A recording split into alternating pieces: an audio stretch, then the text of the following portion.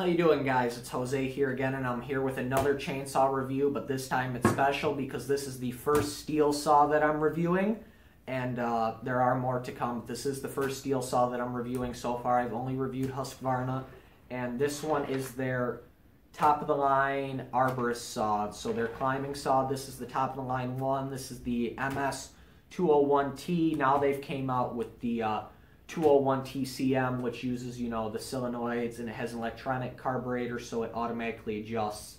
This one, however, is the older version, so it still has the manually adjusted carburetor with your low, your high, and then your idle. So you can still do that by hand.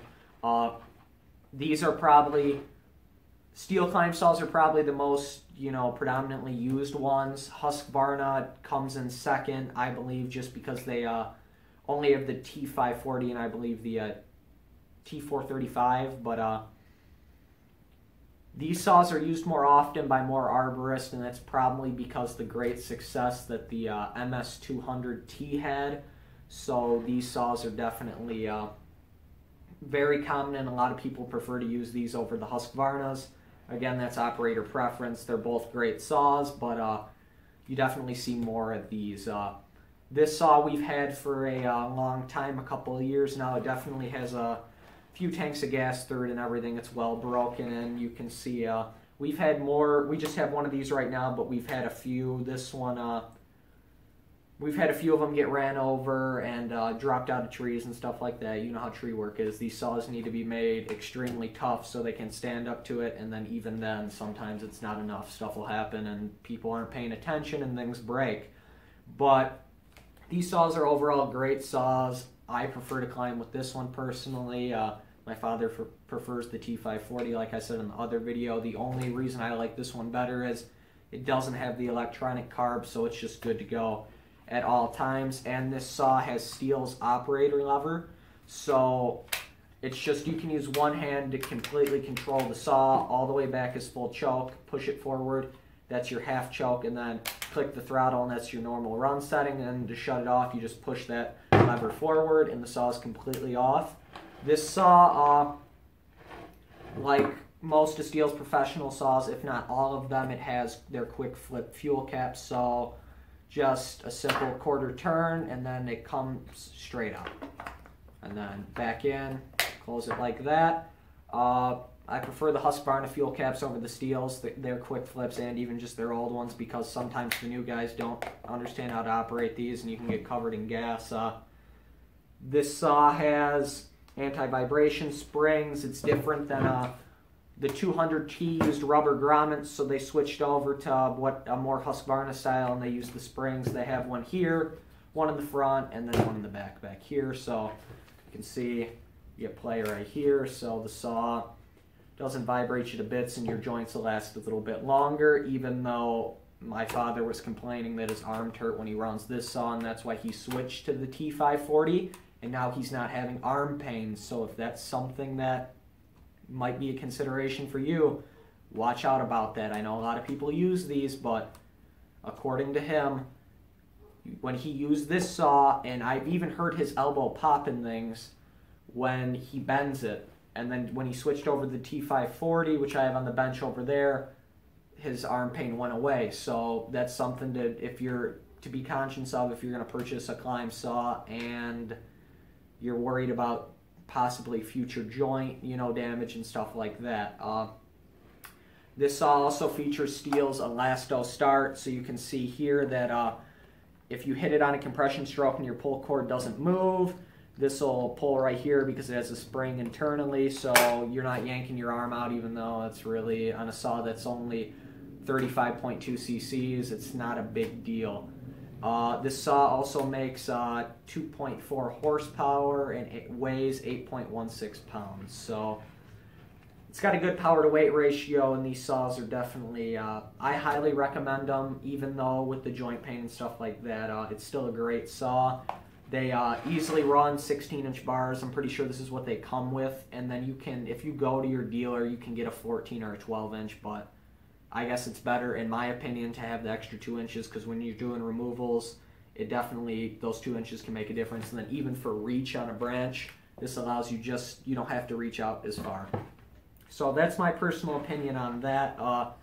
This saw also has, just like the 200T, it's quick access. You can use your scrunch in the slot right here, and then this one you can just turn by hand. And then with the old 200Ts, you could just use your thumb and turn it. Same thing as the 200T, except a little bit different design. It has a felt air filter, and then underneath this plate here, you just have the carburetor and everything like that. Here's the anti-vibration rubber grommet right here.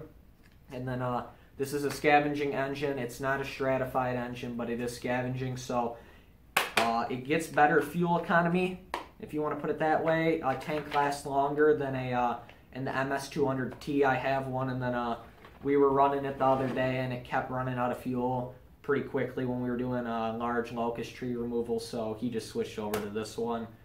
And this is a great saw. We can get it open right here, and I can show you the inside.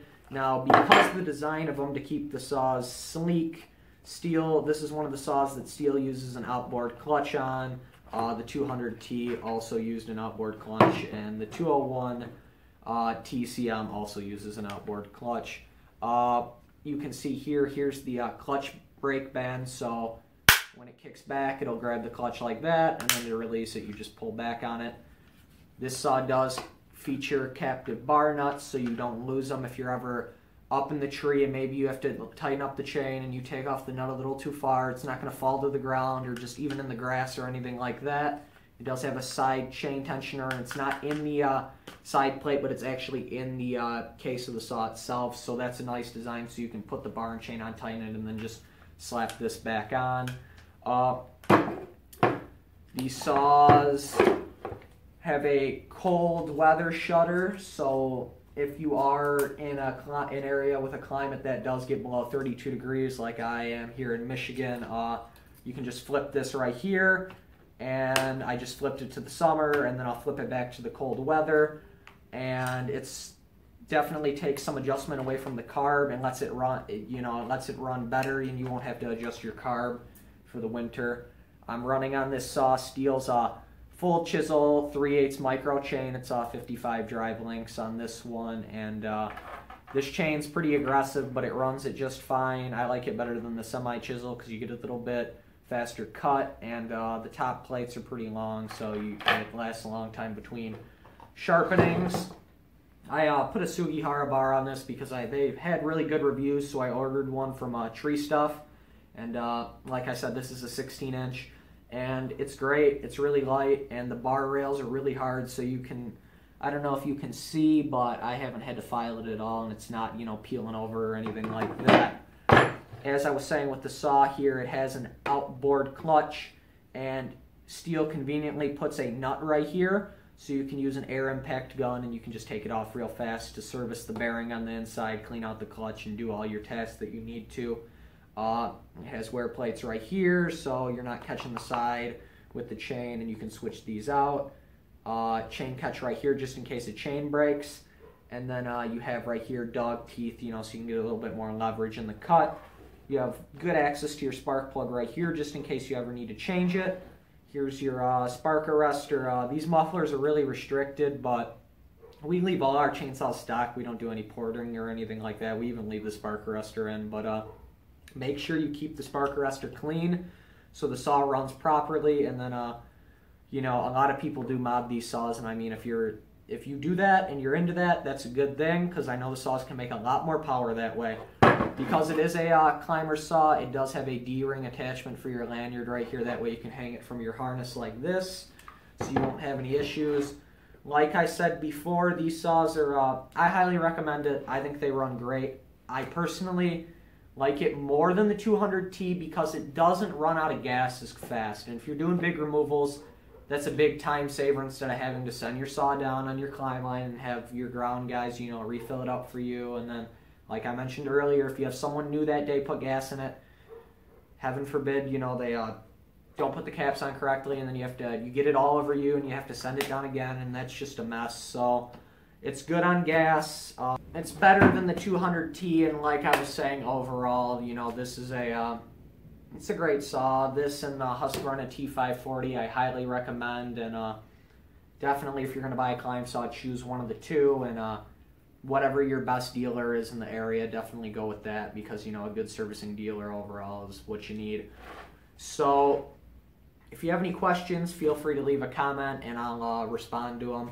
And what I'm going to do is attach a clip here of it cutting so you can see how the saw cuts. And thank you very much and have a great day.